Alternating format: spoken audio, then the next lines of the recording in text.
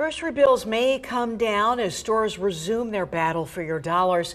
Consumer reporter John Mattery shows us some of the savings in his Don't Waste Your Money report. During the past 2 years, prices just went one way, up. But that's starting to change, and some reports say price wars could soon be coming back. Remember price wars, when every store tried to offer lower prices than the competition? We haven't seen that since before the pandemic. But check this out. Aldi has just cut prices on 250 grocery items, saving shoppers $60 million, according to Bloomberg News.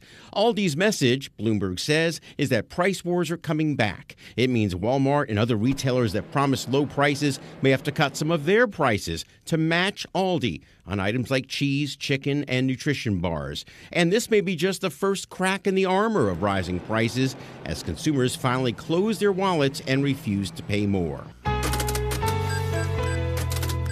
And from the Doesn't That Stink file, the upside and downside of price wars. The good, of course, is that shoppers will save money and that price hikes will have to slow. The bad, this is a sign of consumers retrenching, which often leads to a recession as consumers stop spending and then layoffs increase. Already Macy's and Target have reported slower sales this spring as 3 years of heavy pandemic spending come to a close. The inflation rate is now back down to 5%. And if price wars really get started, that could bring that number even lower. That way, don't waste your money. I'm John Mattery, ABC 27 News.